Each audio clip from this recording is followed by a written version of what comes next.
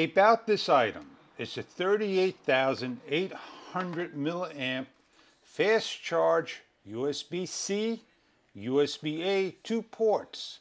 It has 2 flashlights on the front with a number of modes, and it has a solar panel and comes with a USB-A to C charging cable that you could charge it via another battery source, a power source, or directly from the sun over many hours of time, depending on the light of the sun. If we shine this towards the window, you can see over here you have a green light.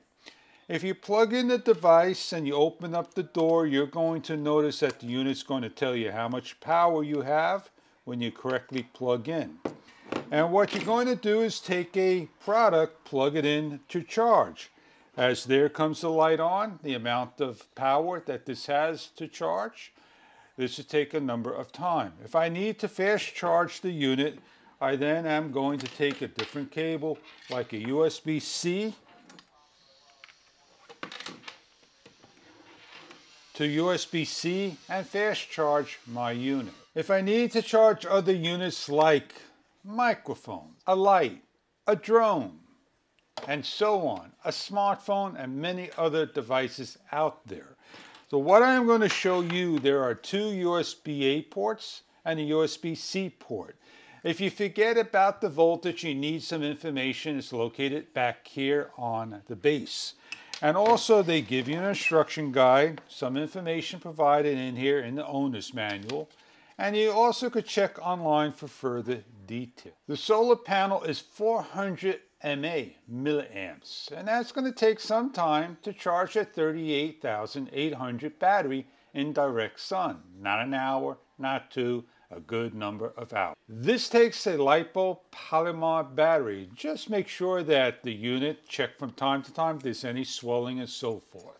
With the 5-volt 3.1 amp adapter, 6 to 8 hours of full charge time to charge this battery. If you're out camping and you're in the sun and getting a charge, you're able to still charge your products, but the problem will be it'll take a lot longer to charge the unit while it's giving out power. You get a keychain hook on the opposite side over here, being on and off button. There's a door that opens and closes the unit. If you press the button, it turns the light on. This is one mode.